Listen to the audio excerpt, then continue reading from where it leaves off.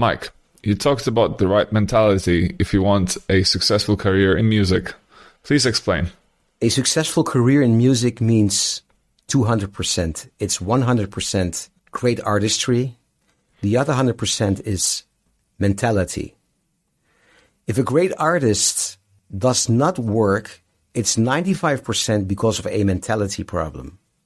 So what I would strongly recommend you to do is do an honest introspection with yourself if anything fails in your mentality. Are you always on time?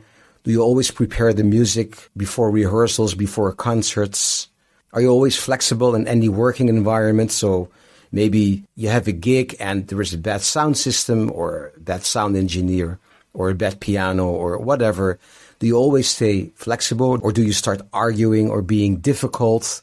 If you stop calling people because you don't want to work with them unless it's like a musical mismatch, but if it's because of they don't show up on time or not prepared or, they're difficult or whatever, it's mostly because of a mentality problem because you don't like their behavior. Did you have some of those issues yourself?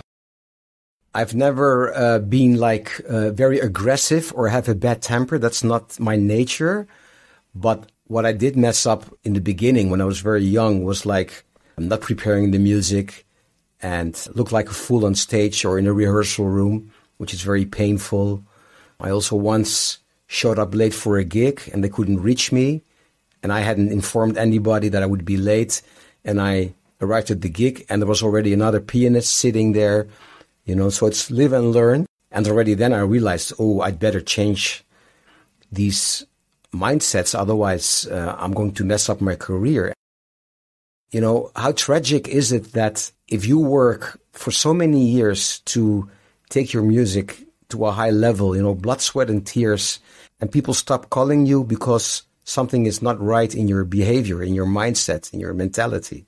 That's tragic. So it's about personal relationships very much. Yes.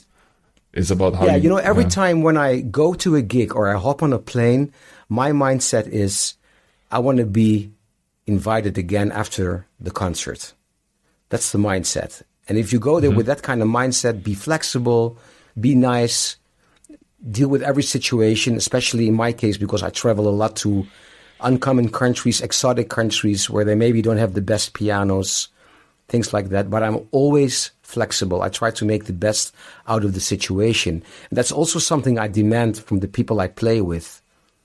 It's so important.